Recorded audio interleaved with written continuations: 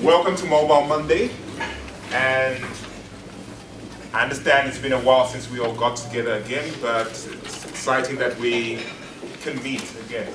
So tomorrow actually marks 1 year of this chapter of Mobile Monday, the Mobile Monday Lusaka chapter. And to celebrate that, courtesy of the Finnish embassy, we got some visitors who came through to Lusaka, and we managed to get the dates to coincide and to host this meeting for everyone. So one thing that we've been discussing, and I hope everyone has managed to get a handout of where we hope to take Mobile Monday with your involvement, is around the theme of connecting people to the future, and that is connecting the people of Zambia, of Africa, and the world to the future using technology, and we'll discuss. And it's interesting that the discussion that we will have today will set a lot around how that can be done and practices where it is being practiced, and we hope that we can pick out from those ideas and learn and re-implement those ideas here in Zambia. Tonight's event is being moderated by Mr. Mark Bennett from iSchool. So as soon as I sit down, Mr. Bennett will come and take the floor. But tonight's event is also hosted by Mobile Monday Lusaka itself, BongoHive, the Human Security of Finland, and Tokyo, who have given the kind sponsorship of the South African Innovation Support Program. So we'll tend to get this thing started, so I'd like to welcome to the floor Mr. Bennett. I thought we couldn't finish with the Finnish, so I thought we ought to start with the Zambian at least. Also, because we're going to hear some really good stuff here from Finland, but I just wanted to make sure that we got an advertisement in for the fact that actually Zambia is doing something as well, and is leading the way in Africa in terms of some of the development work that we're doing in education. So I'm going to just get that out of the way very quickly. I was going to ask you to put up your hands if you're Finnish, but frankly it might be better to put up your hands if you're Zambian. Who's Finnish? Finnish? See, that's a lot of people. And some other Scandinavians probably. Yeah, thank you very much. Right. Well, welcome to the winter in Zambia, which is probably still reasonably warm by comparison, but it does get dark here, and I know that's one of the differences. So I'm just going to very quickly take you through what we've been doing at iSchool. iSchool is essentially about taking the whole of the Zambian primary curriculum and making it available via Android devices. It's been a big project, we spent a lot of money doing it, and we are in fact just about to launch, so that you know that what's out here. So very quickly, things, as everybody is aware, but particularly for the visitors, things in the continent generally are changing very quickly in terms of the connectivity that's available. So we're getting fibre creeping in all over the place. We're getting mobile penetration up to sort of somewhere around 90%. We're getting WiMAX, we're getting all sorts of other things going on. And at the same time, of course, that's now coinciding with the arrival of low cost, and I mean low cost, sort of $50 style. Sorry to anybody who's selling anything more than $50. We are talking $50 type devices here, $30 smartphones, $50 tablets, that sort of thing, which are very suitable for this environment and which would also work off solar power as well. Particularly bearing in mind that when we're looking at schools in this country, they tend to be in rural areas. The vast majority are in rural areas, and the majority of them don't have mains electric power. So we are looking in many cases at, certainly in primary education, at places that need solar as well. We've got a rapidly rising population. We have to deal with the fact that a lot of children are now being educated in community schools, and in those community schools 85% of teachers are untrained, so we've got a real mix of better quality in town and less better quality in the rural areas. So what we've been trying to do is to marry those two opportunities, a real problem with primary education in particular, A lot of people don't get beyond primary education anyway, so primary is where the real issue is. So that combined with now what can we do with the technology that we've got. So what we've done is to take the entire Zambian primary school curriculum, which works out 4 hours a day, 5,500 lessons in total. So very prescriptive, saying in this lesson today, which is the first Tuesday of the 3rd term of grade 4, this is what we're going to be doing in the class. And trying to move away completely from rote learning, memorized learning, which is what's going on in the vast majority of institutions, to interactive, inquiry-based, child-centered learning. So we're saying, here are the resources you need, here's how we're going to set up the classroom, here's what we're going to do in terms of group work, here's what we're going to do in terms of questions and so on. So you've got this 3-page document in front of you, or of course it's on the tablet, and you're reading that as a script, and if you're doing that, that's good enough to be changing your teaching style. Because it isn't good enough just to give a tablet to some children and say, get on with it. We have to change the way that teaching is done at the same time. So we've got that built into it. And then we've got these thousands of individual lessons, which are created for the students to be working in their environment. And what you'll see is that they are specifically Africanized, and we assume that we can do experiments around the village fire for chemistry rather than have to go into a chemistry lab. So they're all localized, contextualized, and we have translated all of the early grades into 8 of the local languages. So in some cases, children now have got learning material of quality in their own language, which they have never seen before. That includes, incidentally, town Nyanja that's spoken here in Lusaka, which we even had to write the dictionary for, because it's different. So that's a really good job that's been done. And then the last component of it is that there is teacher training. So there's a 1-year teacher training course that sits on the tablet here as well. And our methodology, which there's Lulu here in the bright dress, who will talk to you afterwards. She's one of our teachers, whose picture you've seen up here as well. She'll talk to you about the methodology that we adopt in the schools to change things away from here's 100 people to here's some groups that we can actually work with. If I can actually get that to work. Mrs. Mumba's store is very busy. There are so many people in the market now. There are mothers with their babies. There are children playing. There are men and women on their way to work. Who else can you see in the market? So, sorry about the sound quality, but sort of fun, colourful, that would be understood anywhere. And then, of course, the same thing available in all. Well, that was Bemba for those who like to speak Bemba. That will come out on the speakers at some later date. Okay, so out of all of those that story then comes lots of other learning, creative learning, maths, language, and so on, with the objective that we're trying to create school leavers who will come out of primary school able to think for themselves and work their way out of their situation and become far more economically empowered. Not just better at passing exams, but actually thinkers. Just from a purely technical point of view, we do therefore need things that are very robust, designed for primary schools, can't assume mains power and so on. Good internet, if you've got it, that's fine, but if you haven't, you must work without it. So we did try computers, we tried small netbook style computers for some years in schools, very good, nice things to use, very robust, low cost, but still not low enough cost and not low enough power for what's now come along. So where we're now at is in the tablet space, specially made tablets with a 9-hour battery life, 32 gigs of memory and so on, that have got Wi-Fi or 3G if you want it. And now we're also looking at the smartphone market as well, going for the lower end. At the moment, most people in this country, you'll be pleased to hear, have got one of these. The trusty $12 Nokia. Can't go wrong with that. What we need to do is have everybody now owning one of these instead. I don't care whose it is. These are $35.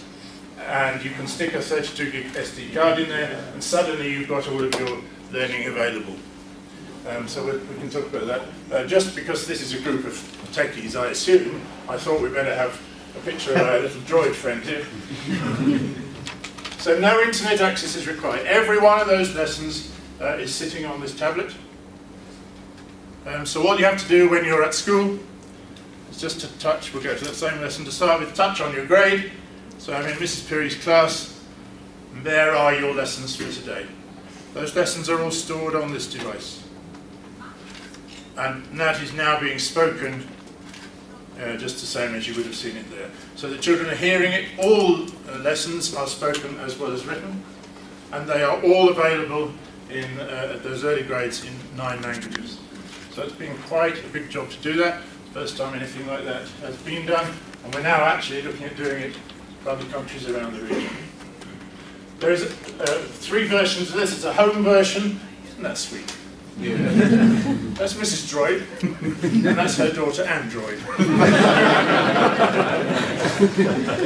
Nice picture. So it's a home version where everything is stored on here, but there's also homework, and there's also adult literacy and numeracy and a bunch of other good things as well, and connectivity.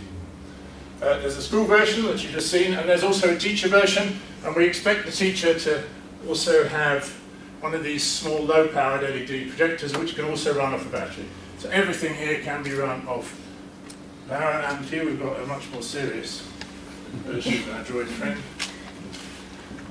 So we've been testing it in schools for the last 2.5 years, very successfully in terms of increasing numeracy and literacy, and most importantly of all, the children have actually been having fun, and therefore they keep coming to school, which was not certainly always the case before.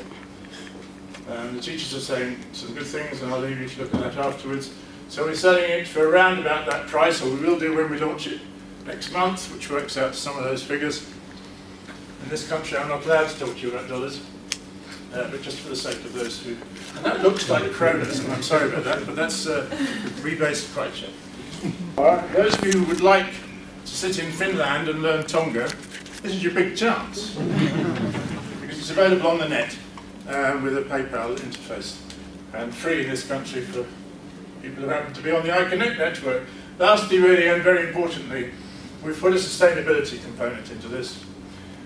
So we're putting a lot of effort into creation of material for small-scale and subsistence farmers and for health workers. So again, in English and vernacular, readable by people who've got very low levels of literacy, but knowing how to improve their productivity, how to improve their animal keeping and so on, and then take it to market in conjunction with the fact that we've got connectivity when we need it.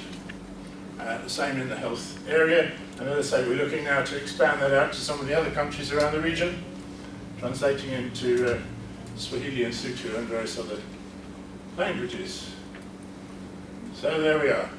Zambia is first. We believe that there's nothing else like this anywhere in terms of something that is both creative for the teachers but also very prescriptive. Every lesson plan in primary is on here. So it's telling the teacher what to do all the way through primary education. So if you happen to start a school with an untrained farmer in a rural area, we still think that those children are getting a high quality of international style education.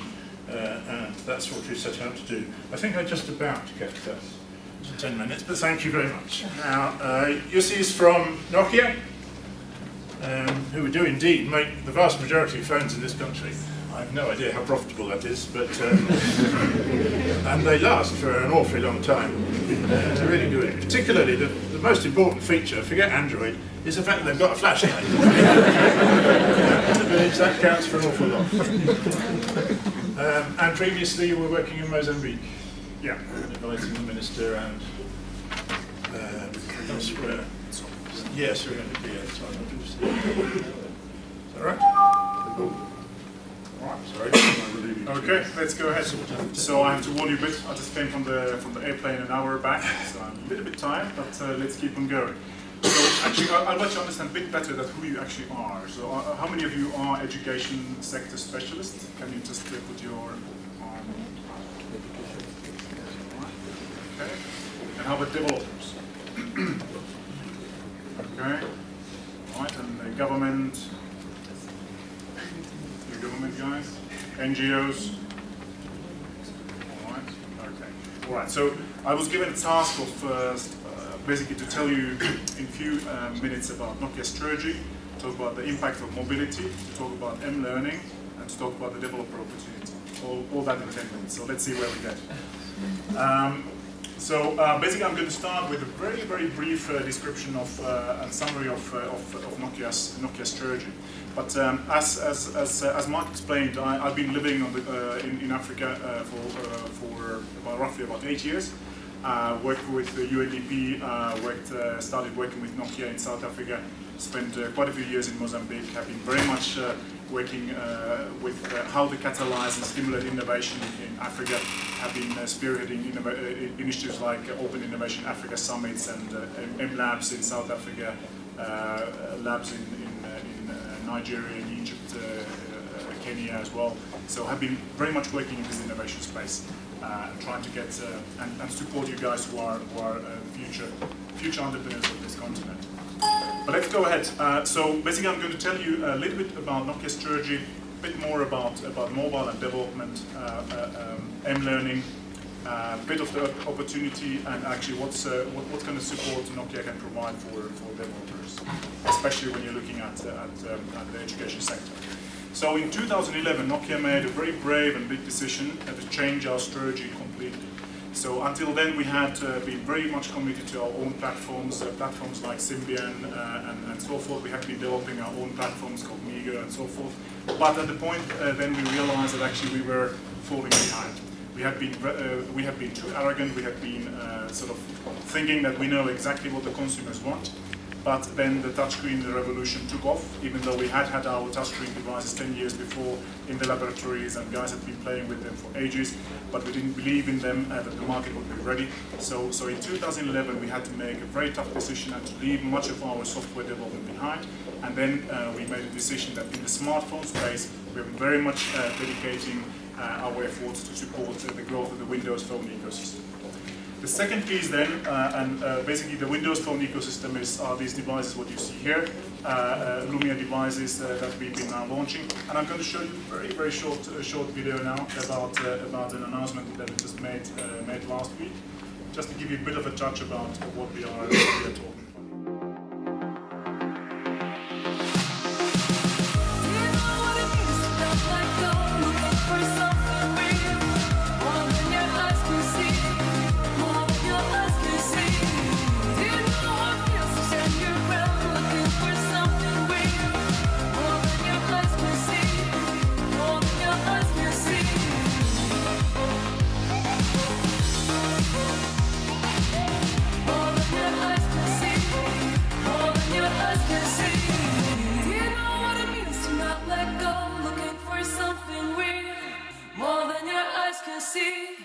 Okay, so that's an example of what Nokia has been doing over the past few years, really trying to get its act together and introduce the most innovative smart devices on the market. But then at the same time, Nokia has been always very much committed to the emerging markets. We've been working in this space for the past 20 years. Connecting people really meant for connecting everyone on this planet, not just the top tier of the economy, not just the 5 to 10%, but basically everyone. So we've been working very much on this space, and there was an announcement last week about our latest innovations in this space, and I'm going to show that video quickly as well.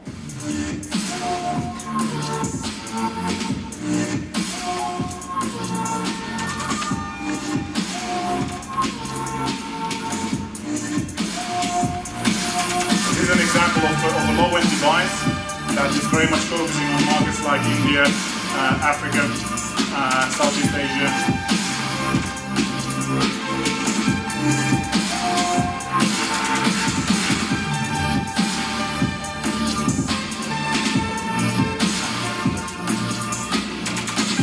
It's an example of device which has 48 days of standby battery life. So it's not kind of a gas guzzler as most of your smart devices currently are. All right. I just wanted to give you a bit of a flavor about Nokia's current portfolio. And where are we? Yeah, all right. So let's go ahead. So very, very brief intro about Nokia, where we are at the moment. Exciting things happening, and we are very confident about things to come over the coming 12 months. You saw some of that stuff here. But what is really driving, let's say, much of my own work in Africa, in Middle East and India is about actually what is the impact that mobile technologies have for national development. And when I was working as an advisor to the Minister in Mozambique, one of the big challenges always was that how do we actually justify investments in ICT, because ICT was seen as a luxury, it was not seen as a development tool. But I think that finally over the past few years we've been getting factual research on what actually is the impact of increased mobility, increased penetration for national productivity. And Nokia did actually study itself already in 2007, 2008, but then World Bank repeated it a year later. It's very, very exciting research. But what is even more interesting is then actually the indirect impact that mobile technologies have on societies. So how they make things more efficient. And what you can see here, this is another study by McKinsey, which shows that when the penetration level goes up, typically the traditional teleoperators and the telecom sector, the share of the GDP very much remains the same. But what actually happens then is the end user surplus, when the penetration goes up, actually starts growing much faster. And what that basically means is the increased mobility of the workforce. It's your taxi drivers, it's your agricultural producers, it's your teachers, everyone else actually start generating much, much, much more. So what this means is that we have to see that ICT is not just mobile technology, but ICTs in general are a strategic tool for national development. And we have to mainstream these technologies to those strategies that we have. And this is one thing that I've been advocating myself very passionately. But what is the problem what we have? If we listen to the ITU and we listen to the World Bank, we listen to much of the researchers about mobile technology, stats that 50% of the continent is connected, but that is not true. That is statistical data that comes from the subscription data of operators and the regulators. The reality is that the penetration level is much lower. It's somewhere around 25% to 30% if we look at across the continent. So this is a statistics that we have put together ourselves. The big number up there means how many people today have their mobile handset and can access mobile technologies, basically means of connectivity. And then the smaller figure is in the figure that is typically reported as the penetration level.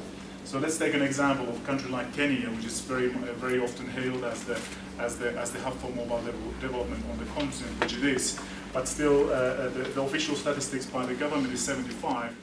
34% of the population actually is connected. If you look at then Zambia, the figure here is according to this statistics at end of 2000. It comes from multiple operators, people having multiple SIM cards, and of course some part of the population having multiple devices as well. And then there's also this churn of people changing operators and so forth. So this is something what it means is that we are still far from universal access on this continent. So we have to be working on how do we get everyone connected, everyone online. That's also very important when we look at the penetration levels, that we should not be looking only at voice connectivity, SMS connectivity, but we have to be looking at data connectivity. Because what we just heard about, it will not work until we have data connectivity. An example of some of the countries that have been growing faster than the others, they have prioritized ICTs as a tool for national development. Ghana, Senegal, Kenya are some of the model countries. And you can see here also the impact of taxation, what it has had for increasing the penetration growth. Actually, Zambia is not doing badly, but it's still, if you look at the acceleration of Kenya and so forth, or Ghana, it is still quite a bit behind. But I think that great work has been done in that sense here as well. But let's go ahead. So mobile learning, my next topic. So this is about the project that Nokia started in 2008 in South Africa, and we actually got a request from the Deputy President of South Africa. He came to us and said that what can we do? We have very high penetration in the country. We have a lot of devices. Basically, people have ICTs in their hands, but we are not using it efficiently for doing anything else. We're not adding value to the education sector. We are not using it as a tool for learning.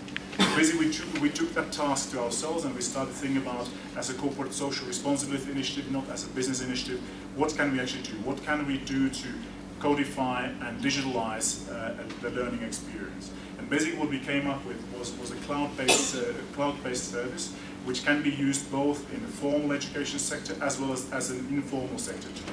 And the interesting thing now of the past few years is that we have realized that actually the education sector, or fixing of it, can be done and should be done, of course, through the formal sector, working with education institutions and teacher training institutions and so forth. But at the same time, you should be offering also in the informal space solutions that really support and make that solution more holistic. So we started building then a system that basically tries to digitalize much of the critical learning experience what you have. So different. So for the one let's say good example typically is that much of the e-learning was traditionally based on people pushing data, pushing information from a central source to the learners, where the learners themselves, they find what is interesting for them. They find knowledge packages which are grouped by level of difficulty. They can be looking at, of course, the theoretical research, but they can also be competing with each other. They can even start competitions and tests within the community, or that the teacher, of course, can be able to continuously monitor how the students are doing. What is also interesting about this solution is that the teachers have, of course, 24/7 access to the statistical data about what the students have been doing. What is interesting about this as well is that it works on your simplest mobile handset with GPRS capability. It doesn't have to be a Nokia, it can be anything else as well. So basically, your devices from $20 upwards can access the cloud service. So the only requirement is that it has data connection. So unfortunately, SMS data, or premium SMS, this is not a solution for this. But if we look at how many people we can reach with this sort of approach, is already pretty high. Especially considering that people are sharing their devices, especially within households. So in a rural family, if the father or mother has a device, the children can also be using it and accessing it. And this is where we really what we tried to do here was that let's use technology that people already have access to. So we don't have to purchase, we don't have to buy anything, but let's use the technology that people have already in their hands. If you look at the mobile handset, not maybe this one, but but let's take any other one like this one. It's got the computing power of Apollo landing station of the 1960s. So basically, you have a computer, massive amount of power in your pockets already today. So why not use that power what you already have? And I think that when we look at the formal education sector, it's fundamentally important that we look at technologies like tablets, like phablets, which is a kind of a mixture of the device and a tablet. But we can also be looking at the informal space. And this is also a challenge actually for you guys who are developers. So you should only be looking at how they access the global international markets and make the big bucks. But there's actually a lot of work to be done in the local context, in the African context as well. And that's actually my next topic. So if you look at very quickly, there's a massive transformation going on in the markets now. Year 2013 is the first year when there's actually more mobile devices on this planet than there were PCs previously. So this was kind of this is the watershed year now. So we should be using those technologies that exist. Excellent. If you look at the transformation of the continent from basic phones to smartphones, and what these smartphones really are now here, these are devices which can be used for services like the Nokia Mobile Mathematics. And let's go back. So if you look at the percentages now, from 2011 to 2017, there's a big change. Now if you look at from smartphones at the level of about 16–17% of the entire volume base, and of course you need to remember that this is biased because we have South Africa, we have Egypt and so forth in these numbers. But then the feature phone space is very big, basic phone space very big as well. But basically all the way from top here to bottom here, you can actually be already accessing internet-like services and introducing value-added service for the consumers. All right. So this is still about the opportunity space. So in our estimation, actually the industry estimation, not ours, is about $6.2 billion of value-added services is going to be the market size in Middle East and Africa, which once again means that there's massive opportunity for local developers to be actually introducing service themselves. And one thing that I've been talking about a lot, the door is open currently for African developers. It's not going to be that's not going to be the case for the next 5 to 10 years. We're going to see the door being open now for the next few years. But after that, the global value-added service industries and the companies will start investing much more on the content, which is going to create much more competitive space here. But guys who are now developers setting up your companies, it's now your moment. Good. And the last thing, just pitching a little bit about what kind of support we guys are giving for the developers. So there's a program called App Campus that we set up together with Microsoft and Arto University. So we've set up 21 million euros of money into a separate fund that provides support, financial support for developers anywhere around the world. And we're just next week in East London in South Africa. We are launching a program where we are using African innovation hubs for channeling talent to this program. So basically the way it's going to work is that there's three different type of awards: 20,000, 50,000, and 70,000 euros. We don't take any IP, we don't take any rights of that innovation. So this is very much focusing now on Windows Phone and Java innovations. And the only condition what we have is that the innovations that get access to the program are unique, they are new, and there's an exclusivity of 90 days on the store that these are only on Windows Phone and Java.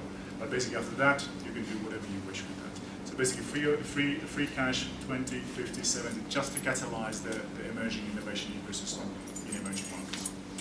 I think that takes me to quite a few topics. Thank you so much. Yes, hello everybody. Nice to be here. Do you know what happens when I come from cold Finland? We have had wonderful winter from -20 to -40. And I come to Africa and catch cold.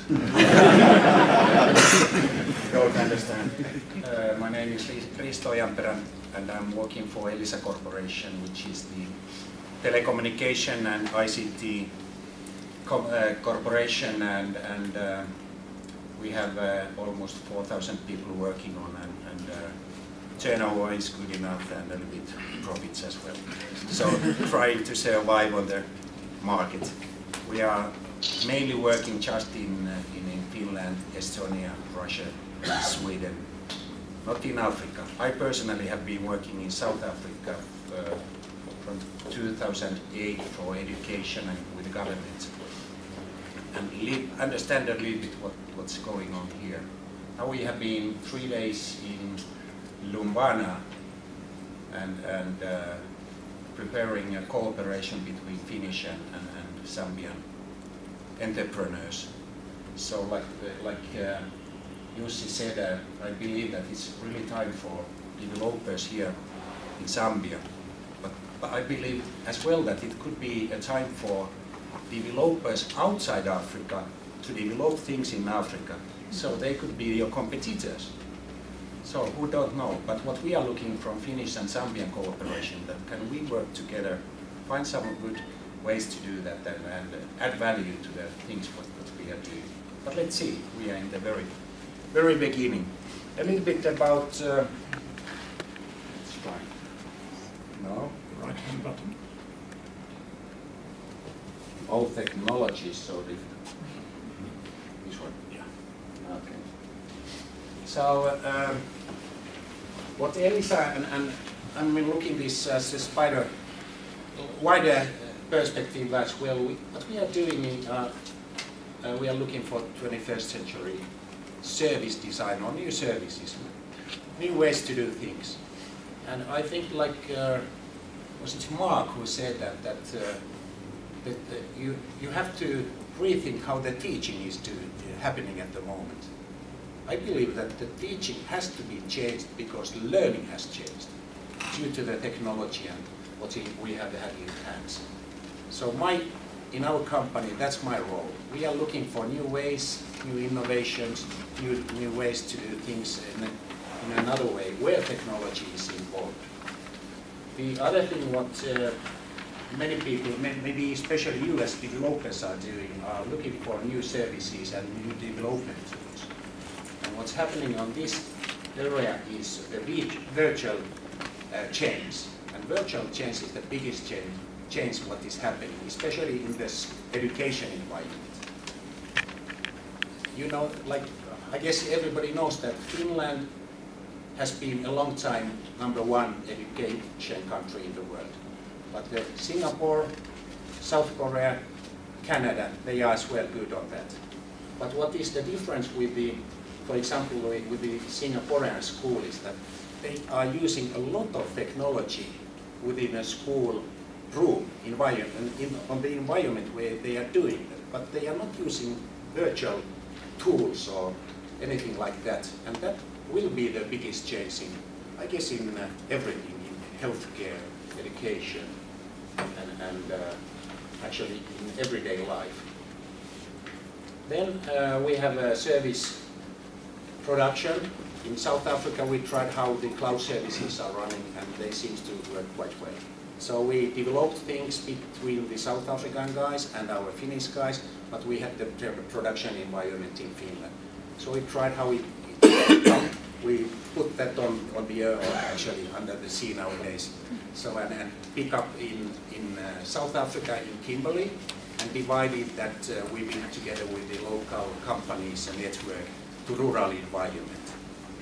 Tried is that global networking, is that working, and it was working really well. So we believe that very much for the, let's say, cloud services for the future. So that was quite interesting, this Mobile Mondays topics that make a positive change and think what will happen next and why, what if it will not happen. So that virtuality is the very important thing to make this guy happy as well. So there will be in the future what we are doing and selling in from Finland, for example, these kiosk environments for consumers. You don't need, but especially what's happening more and more is within the healthcare, or how we could say that, welfare for elderly people and not depending on the age, where virtuality comes to the game. So you don't have to leave your mother or father alone, and you can know that somebody is taking care of him or her. The other big change, which is near my heart, is the education. So that will, the virtuality is the big thing coming on the education, and that will change the way of working. We are working with, if you have heard about the Dream School.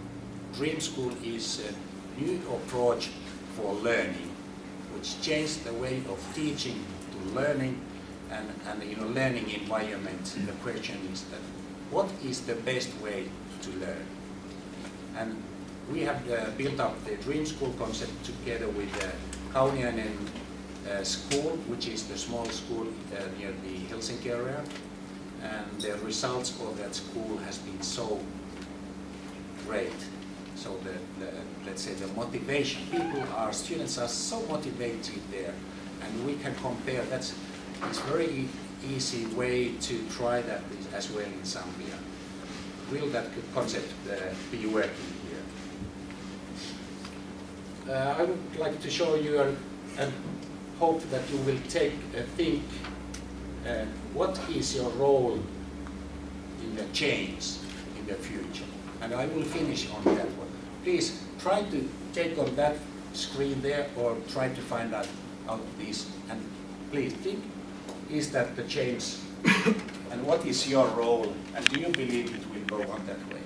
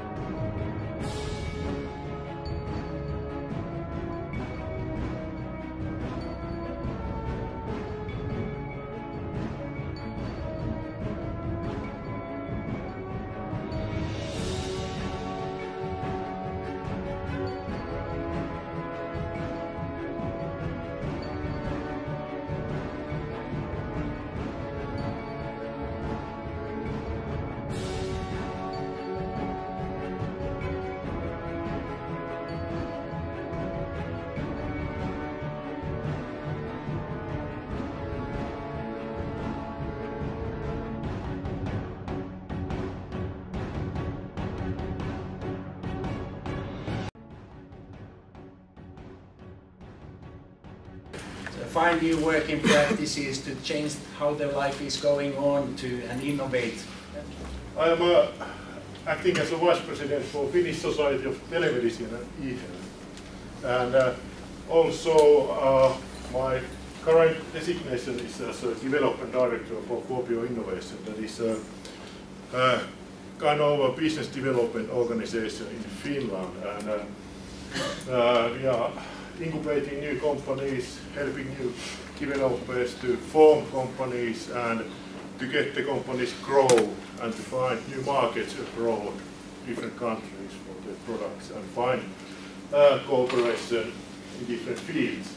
We are also coordinating the Human Security Finland network, so in that sense we are also part of the organizations here. And also I'm a developer.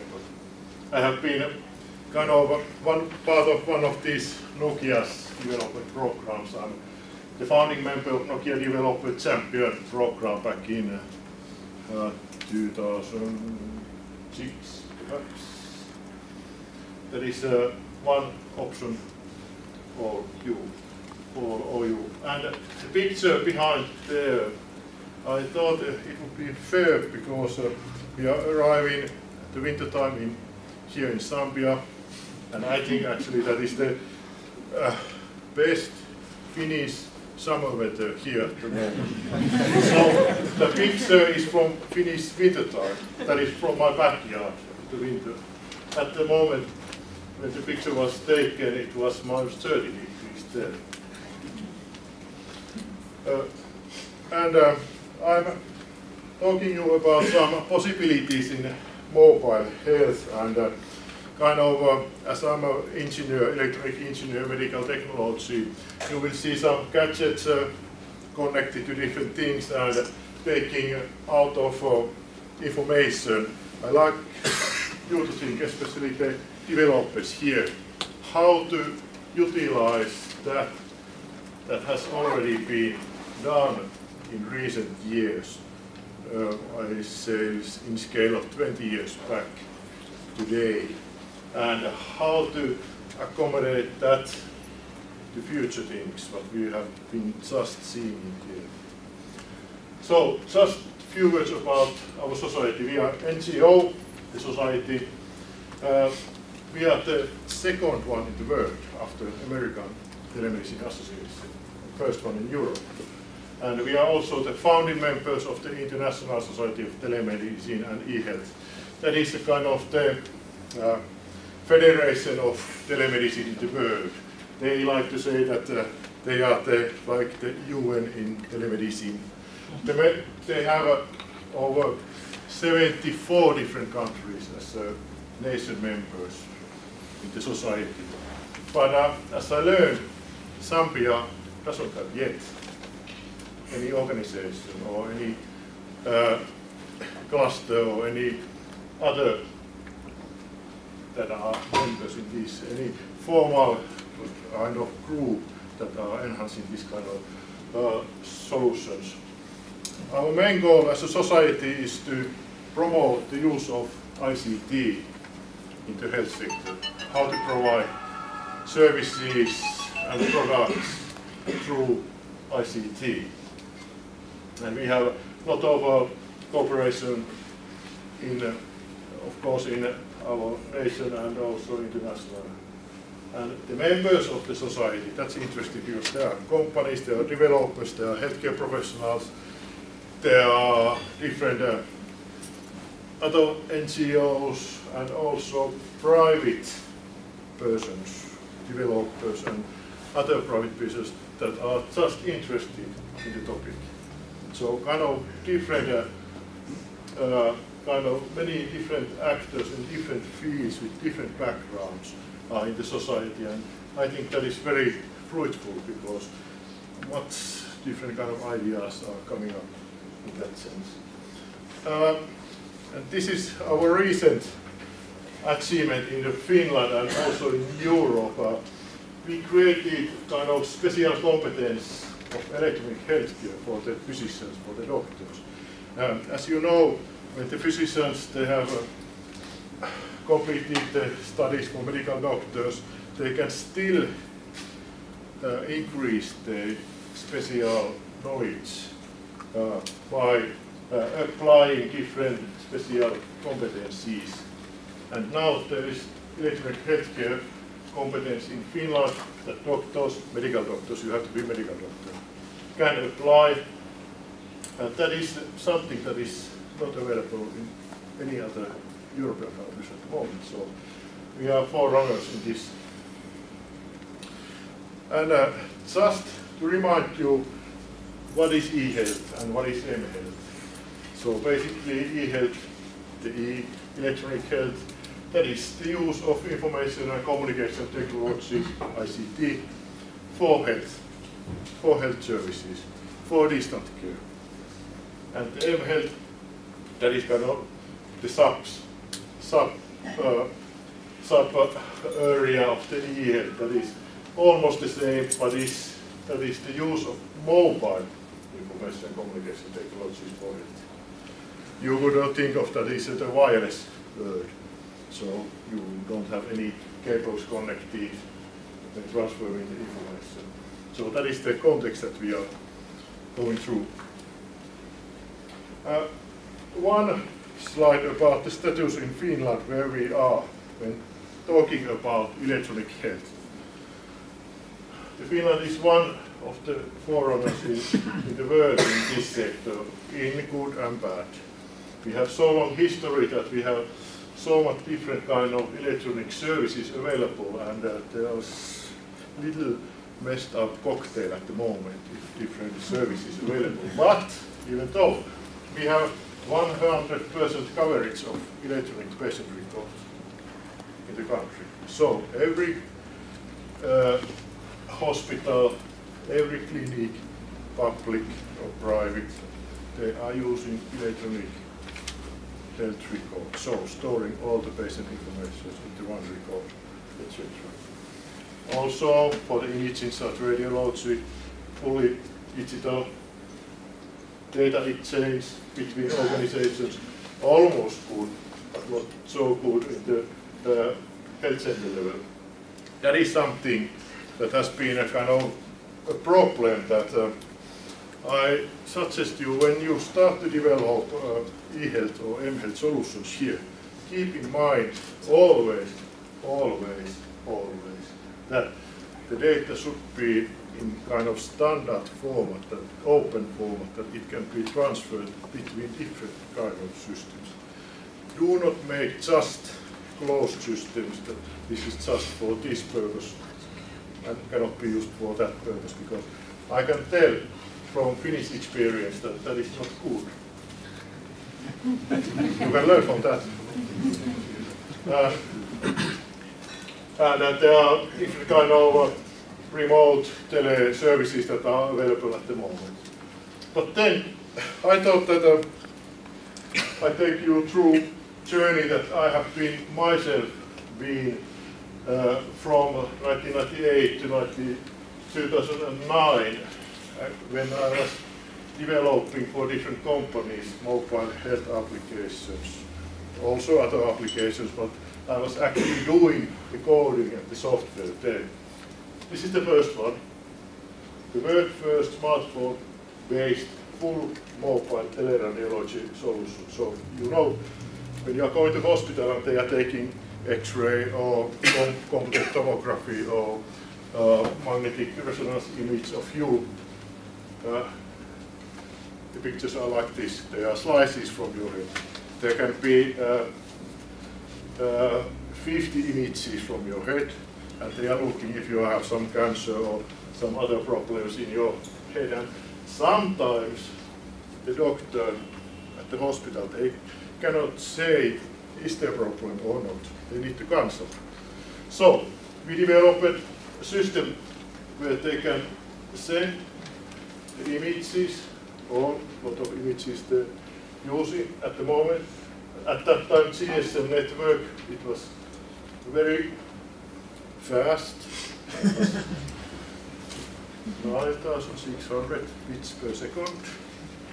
With an image when sending radiology images to, it was a Nokia communicator, grayscale communicator, that the backup specialist on call had. So the doctor who was consulting, they could be at home or wherever they were. The images were sent to the mobile terminal, and they could review the images, they could zoom the images, they could view the patient data there and see what is wrong, and also call back to the hospital and tell what to do next. The other way around would be that either the patient would be sent to another hospital, or they would call the specialist somewhere and please come to the hospital to review the images. So this saved actually, I know one case that it saved one line at least. And another version was year 2003, it was a Windows Pocket PC at the time, full touchscreen based. It is not new invention. But the problem with these Pocket PC devices was that because they didn't have a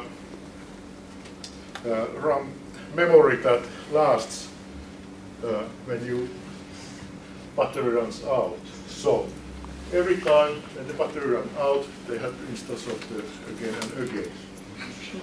But even though it was nice try. Another kind of software that we did, you can see the old phone models here. That was back in there. This was kind of smartware, so kind of clothes that had intelligence inside. So sensors, when you wear the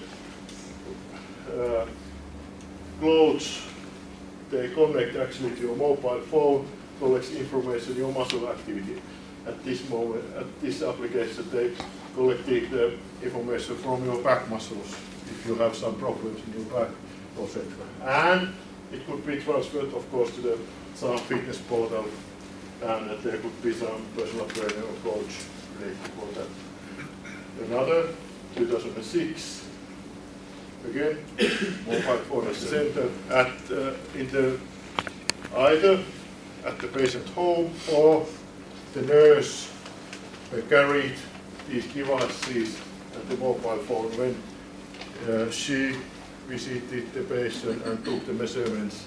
And all the measurements were documented automatically, electronically, mobile phone, and then again to the clinic for the doctors. And actually the doctor can give feedback right back.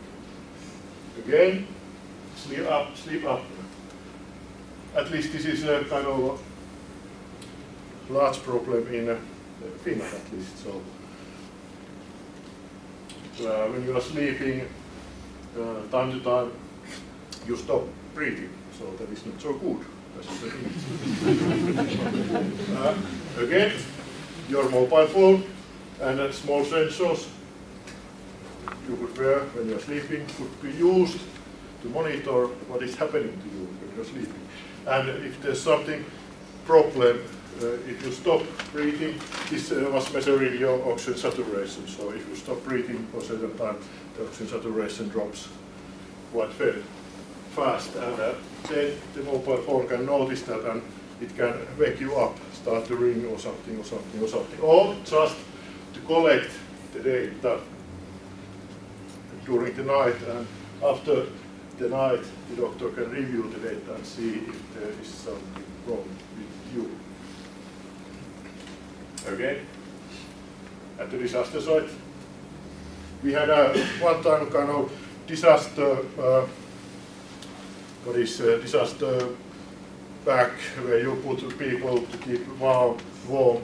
There was integrated small sensors in the pockets of that clothes, and also a small smartphone in there. When there was a disaster, the paramedics, they could just put these small wireless devices for the patients, and all the monitoring collected automatically and sent either to ambulance for kind of central monitor or directly to the hospital for information. I know that one hour technology was used during the tsunami in the, where was it, Thailand? When after the tsunami, when they tried to recognize the people there was a Finnish dentist collecting the information from the teeth from the people, and they used our technology to collect the images and send back to Finland. And the Finnish people make kind of analysis of who this might be, because they were so badly damaged that they couldn't be recognized otherwise. Again, for some cases, it could be useful to detect if person falls, for example, elderly people or disabled people. If they fall, if you carry mobile phone, they are packed with different kind of sensors nowadays. Back then, there were not so many sensors inside, but there were accelerometers, so you could tell if the person falls and doesn't get up in certain time. Just a simple algorithm, you could do that, and then send alarm to some help, to get some help. Nowadays, the mobile phones are full of different kind of sensors. You have GPS, you have, of course, accelerometer, you might have even the sensor that notices if you are putting the phone here, light sensors, Bluetooth, you can just monitor if there are other people around you. I know that some solutions are using the Bluetooth sensor to notice if there are other people, to help certain people that have some anxiety, that they are fear of places where a lot of people. So the phone is actually helping you through that kind of guiding different routes and etc. Kind of context awareness. One nice idea was Ironman triathlon in Germany. That is one of the hardest, toughest triathlons in the world that have done. And there was one group of diabetics that wanted to do the triathlon. And you know, if you are diabetic and you are doing very stressful sports, your blood sugar level must be maintained very well, or otherwise you will be knocked out. There was actually mobile phone in the back pocket of the triathlonist. Glucometer was put on the handlebars of the bike, and also small device to collect the information from glucometer to mobile phone to send to the doctor who monitored the event. So actually the the cycler there took blood glucose measurements during the ride. So just small sample. Blood measurement, said to the doctor, everything okay. There's also a headset. If there was something wrong, the doctor would call immediately and say that no, stop or go around. Different kind of solution. Mobility. Yeah, mobility, you know. The heart tells everything. You can measure it. Pain monitor. You can tell if you are in pain.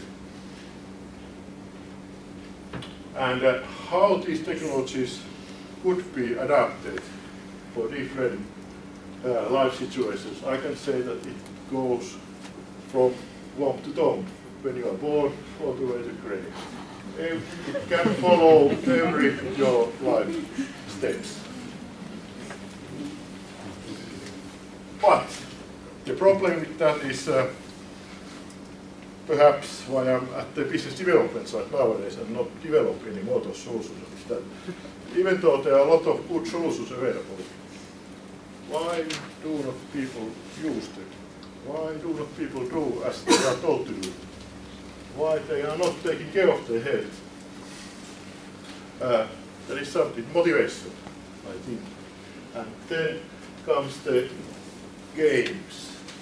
Games are something that people like to play. They play again and again and again for some reason. Again and again for some reason. And downloading new content for some reason. But they are not using health applications again and again and again, downloading new content again. But what if we can combine these two? Take these game aspects and health aspects together. What would that bring? This is one example. That was also my experience back then. I connected my muscle activity to control the snake game. That was a hit back long time ago, you know. If you just used your bicep, right bicep, the worm, the snake turned left, right, and left bicep. And when you are doing it wasn't enough if you just waved your hand. You know, you had to use your muscle. When you are using 10 minutes your muscles like this and playing, it feels like a 1 hour gym exercise, I can tell you. And we already heard that we have been here a little time discussing with Zambian, and we found, as I mentioned earlier, that there are no kind of formal group or formalized way coordinating events in Zambia that relates to electronic health services or mobile health services. I know there are a lot of different kind of projects and acts and starts in different parts of the country, but no one is, as I have learned, is coordinating all these events towards the same goal. So, I'm suggesting that and calling for developers alone to create and form Zambian mHealth or eHealth cluster to found a kind of a way together with the actual people